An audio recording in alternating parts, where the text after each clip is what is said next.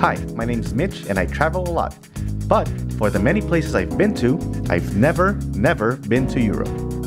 As of the moment, getting visas for countries in Europe is a big challenge for me, and some aspects in my life need to change considerably to at least get a chance to set foot there.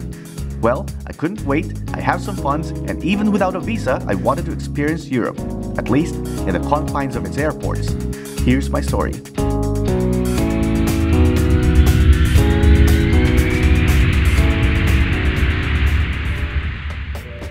My journey begins at Manila International Airport, where I'm checking in to catch my early morning flight aboard the Philippine Airlines A350 aircraft that leaves for Hong Kong. With many carriers to choose from, I selected PAL not only because of the type of aircraft they'll be using, but because I've always felt welcome and at home by the crew's hospitality. And true enough, as I stepped in, I wasn't only greeted with smiles, but also with recognition from crew members I've flown before. Now I'm flying to Europe from Hong Kong instead of flying from Manila direct, as fares are really low out of Hong Kong due to the mass protests happening that time, with tickets to Amsterdam via Moscow going as low as $400 per way. Anyhow, soon as I got to my seat, it didn't take long and we were taking off for Hong Kong.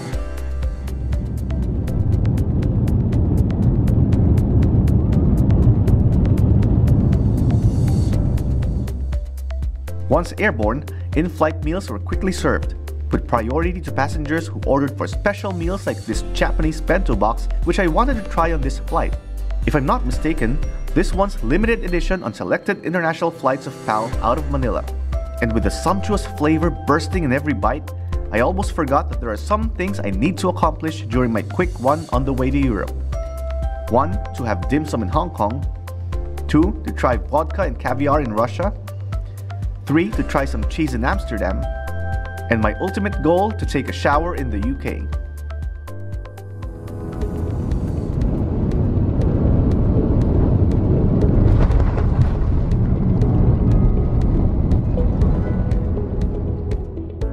The 2-hour flight from Manila to Hong Kong seemed quick, and we were taxiing to the gate where after our plane comes to a complete stop, we soon disembarked. But not before I say thanks to PAL's crew members who gave me something helpful that I can use on my London to Manila flight later on. In the meantime, I have to proceed to arrivals as my flight to Moscow is scheduled the next day. With plenty of time ahead, I proceed to a Chinese restaurant nearby to accomplish my first mission on this trip. I'm having seafood soup, dumplings, and some dim sum for late lunch.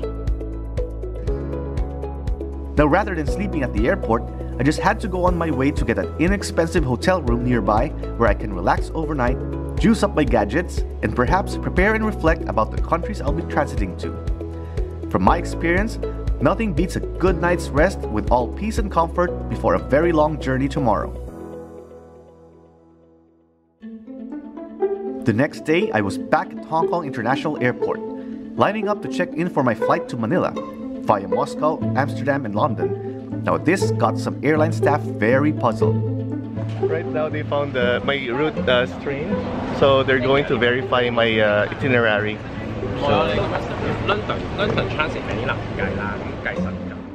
Well, it's a strange itinerary, but it's allowed. Hong Kong to Moscow and tomorrow flight from Moscow to Amsterdam.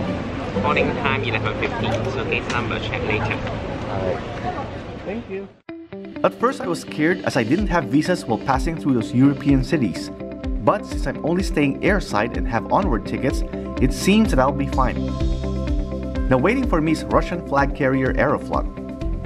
A growing feeling of excitement overwhelms me as the boarding process started, as flying to Russia only seemed to be a dream before. With a bit of research and some guts, I never thought it would be possible to experience all this. It's my first time to fly aboard Aeroflot, and I'm excited to see an all-Russian crew. But unlike in other airlines, I rarely got a welcoming smile from them except for some. Now I reminded myself to keep an open mind as their culture may differ from what I'm used to, and just tried to appreciate even the littlest of things I'd find pleasant from this airline. Once I got to my seat, I can't help observe the cabin and the passengers around me. Boy, I still can't believe I'm flying to Russia. IFVs began playing Aeroflot's safety demo, accompanied by movement of our aircraft being pushed back. Next thing I knew, we were taking off with our plane bound for Mother Russia.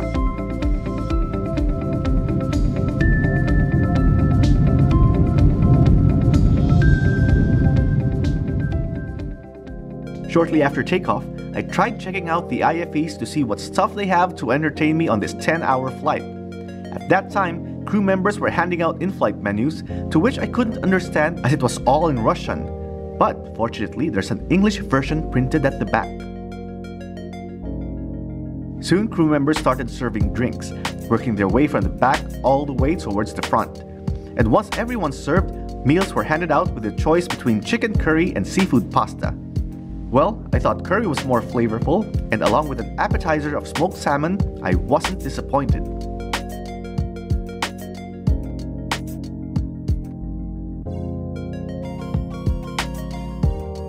Right after meals, it was time to connect to friends and subscribers through onboard Wi-Fi, updating them where I'm currently at and what's happening, replying to messages, as well as posting photos of my travels on Facebook. And with a long flying time ahead, I can't resist joining my friends to do one round with them on Mobile Legends. As we entered Mongolian airspace, I thought there's still a long way to go that I had to put on my slippers for comfort on this long-haul flight. I don't advise sitting too long, and I had to walk along the aisle once in a while for exercise. And there's a good reason to do so, as snacks are offered at the galley, which is free for anyone to take. Close to halfway towards Moscow, there was nothing much to do but to take a nap, or find something to entertain you further. In my case, I decided to edit some blogs while I had the time, and occasionally peeking through a small opening from my window shade to savor the wonderful sight of snow-covered landscape down below.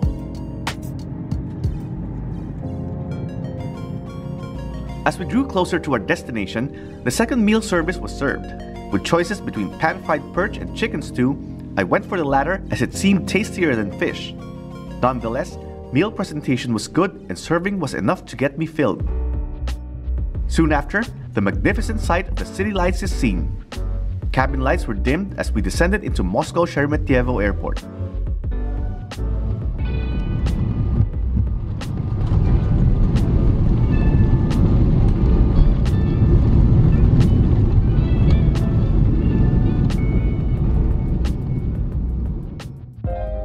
It all seems surreal, but seeing an imposing sight of the terminal that says Moscow Sheremetyevo convinces me that I've finally made it to Russia.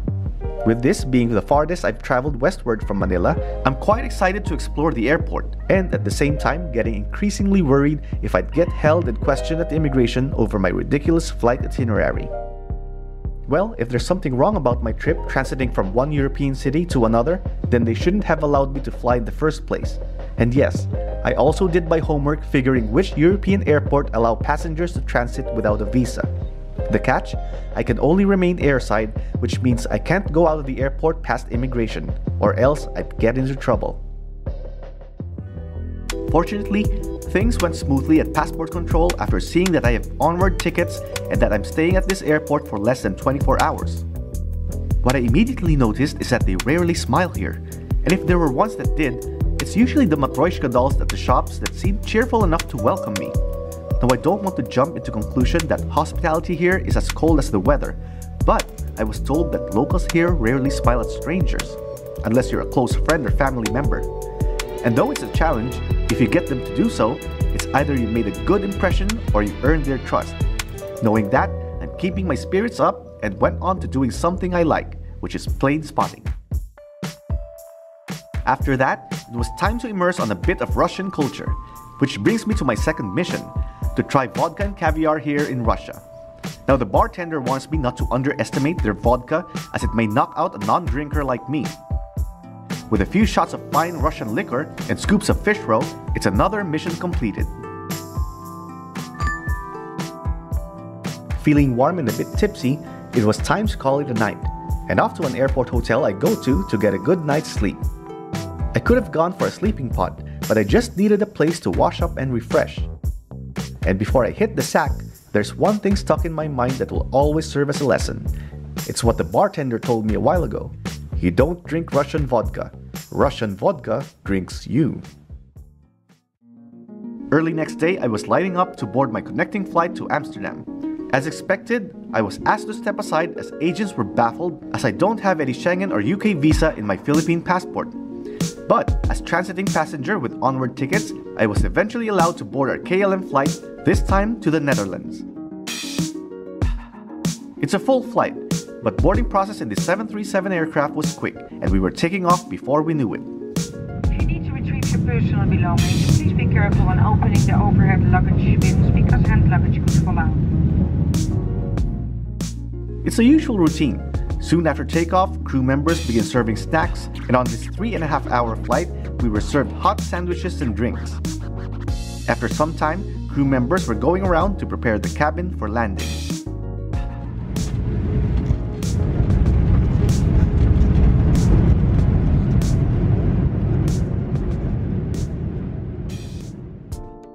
It seemed like a short flight, and making up for getting stuck in the middle seat and lack of in-flight entertainment was a surprise. An interaction with crew members and a glimpse of Dutch hospitality. Hola. Hi, she speaks Spanish well. Aquí. Mi nombre es Ana. Encantada. Yeah. Welcome in Amsterdam. Yeah, it's my first time. But you have a transfer flight, sir? Yeah, I'm going to London, then all the way to Manila. Now this was something I didn't expect. Unlike in Aeroflot, where I found crew members a bit reserved, flight attendants on KLM were outgoing and engaging, that one of them took time to accompany and show me which way to go. Oh well, I guess every country has their own unique way in relating with people. But surely these KLM crew members started my day in Amsterdam right. As we shuttled towards the terminal, despite the damp weather, I feel a positive vibe and I'm very much excited to explore Schiphol Airport in my 8-hour stay here. After passing through security, it seemed like a door was opened for me to experience one of the best and busiest airports in Europe. I'm actually getting a bit of Netherlands here, with so much tulips and cheese that's simply everywhere. And speaking of cheese, they're all displayed in different sizes and flavors, with samples on display for anyone to try. With this, it's mission number 3 completed.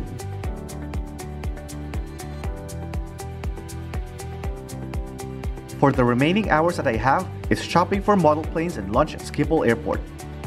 In the afternoon, I proceed to my assigned gate to catch my flight to London aboard British Airways. This time, I wasn't asked about not having a visa, as I will only transit at Heathrow for 5 hours. Like in my previous flights on this journey, I'm more and more excited the further west I go. I still can't believe I'm on my way to the UK, with what used to be a dream now finally coming true.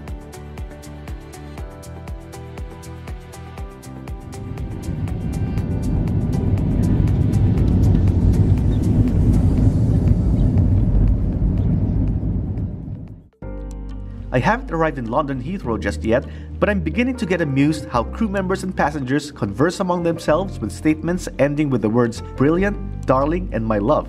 I think it's a very British thing, and I simply like it.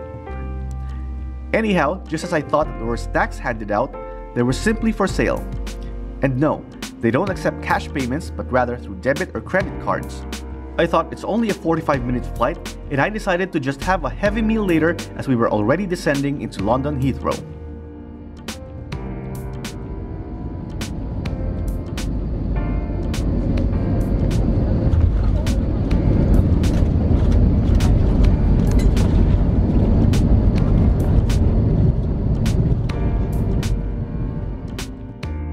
Finally, I've arrived in the United Kingdom, still in disbelief that I actually made it this far. There's just so many things running in my mind, like the royal family, British rock bands, Monty Python, even Mr. Bean. But despite the excitement, I have to accept the fact that I can't make it past the UK border control. Nope, not on this trip just yet.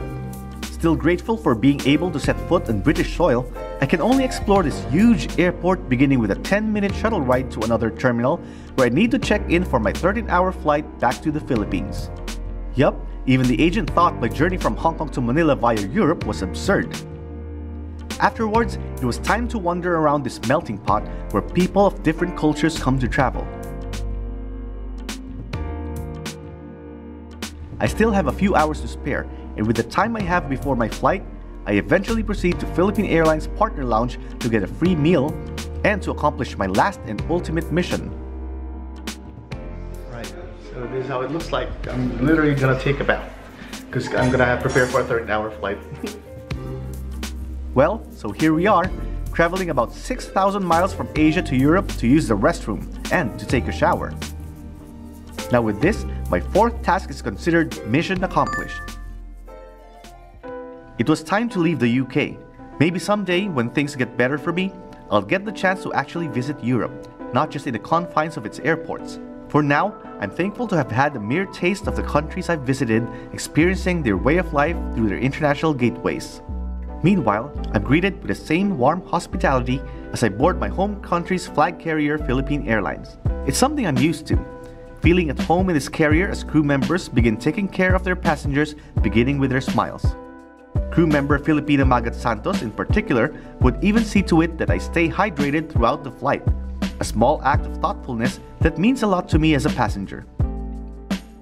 It's almost Christmas, and I'm flying together with fellow Filipinos coming home to their loved ones in this very important season, which makes me feel a bit embarrassed thinking that they're returning home probably after years of stay here in the UK, while I'm flying home for the silliest reason that I only use the bathroom here. For whatever reasons we have, we're all aboard this 13-hour flight and we're coming home.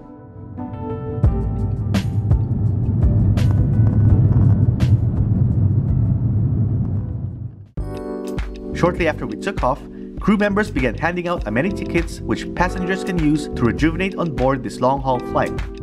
And not too long after that, serving of in-flight meals followed. I went for a Western cuisine of pork and apple sausages with mashed potatoes for dinner, along with red wine to go with it. After that, it was time to check the IFEs, which I'm quite impressed with as it was very quick and responsive. Soon, lights were out in the cabin to help passengers sleep.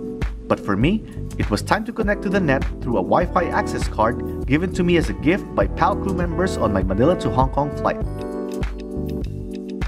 In my quiet time, I'm able to post updates on Facebook, keep in touch with friends and family, as well as check where in the map our aircraft's at through Flight Radar, an informative app that's quite helpful to me in tracking flights whenever I travel. Sometime halfway through the flight, crew members would go around handing snacks to passengers. Boxed sandwich along with English biscuit and orange juice were simply perfect as I was getting a bit hungry by then. After their rounds, I guess it was also time for crew members to have their snacks at the galley, while I had to stand up and stretch for a bit before returning to my seat to sleep the remaining hours away.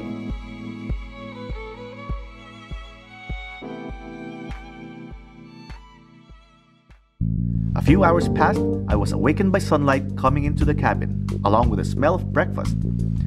Crew members were all over the cabin handing out full meals with choices of corn tocino and vegetarian sausage. Although there was sun, we didn't have it very long and it seemed to be setting based on our aircraft's direction. Turbulence followed where crew members had to secure themselves to the nearest unoccupied seats. The cabin was being shaken and it lasted for a couple of minutes, but soon as it was gone, our discomfort was replaced with a treat, the magnificent view of lights from Metro Manila finally coming into view. For Filipinos who have been gone from home for so long, this must have been a very sentimental sight to see. It's good to be finally arriving home.